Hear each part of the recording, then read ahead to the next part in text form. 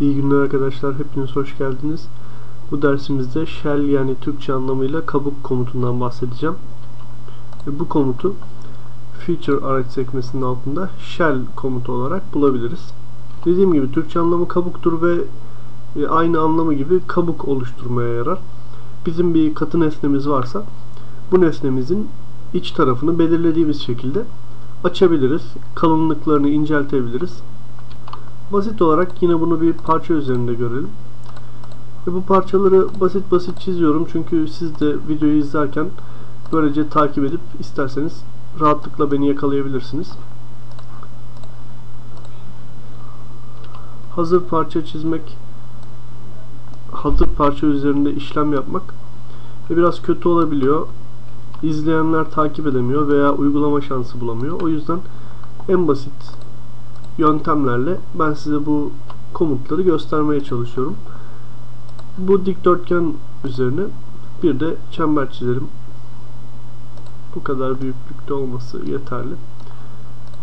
Her zaman olduğu gibi ölçüler çok önemli değil. Sadece buna benzer bir şekil çizmeye çalıştım. Kenardan skeçlerimizi gizliyoruz. Komuta gelecek olursak, komutta iki seçenek var. Bir remove face yani bizim belirlediğimiz yüzeyi silme yöntemi. İkincisi yüzey silmeden tamamen parçanın içini boşaltma yöntemi. İlk önce birinci yöntemi göreceğiz. Fakat bu yöntemi görmeden önce bir şeye atladık. Parça oluştururken bu iki parçanın unite olması yani birleşmesi gerekmektedir. O yüzden bu parçaları çizerken ikisini birleştirelim ki komutumuzda hata vermesin. Shell komutuna tekrar geliyorum. Remove Faces seçeneğini seçiyorum. Ve benden bir yüz seçmemi istiyor. Yani açık olacak olan yüzü seçmemi istiyor. Açık olacak olan yüzü örneğin üst taraf olarak belirledik. Bakın üst taraf ve parçanın içi şu an gördüğümüz gibi tamamen açıldı. Daha iyi görmek için bu yüzeyi de açıyorum.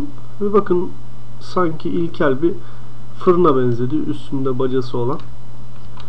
Şu an et kalınlığı 5 mm. Tabi bunu daha da inceltebilirim. Ya da daha da kalınlaştırabilirim. Bu tamamen benim elimde. 3 mm iyi bir kalınlık. Fakat bu kalınlığı her yere aynı mı vermek zorundayım?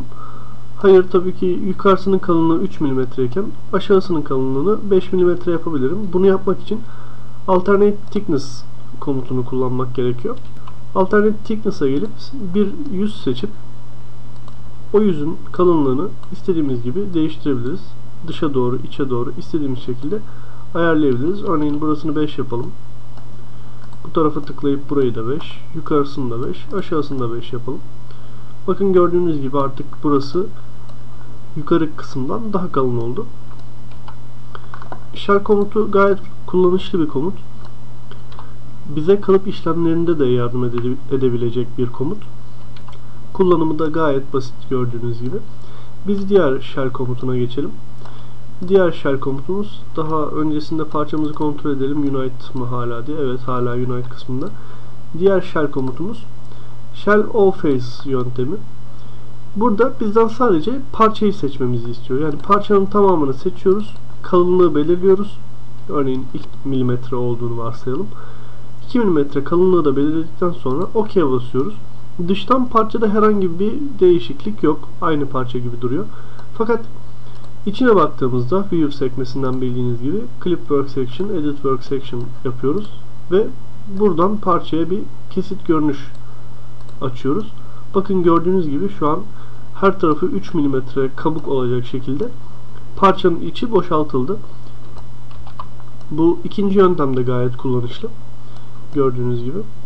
Shell komutunu da bu tür işlerde kullanabiliriz. İleride yapacağımız örneklerde, örnek uygulamalarda gayet işimize yarayacak.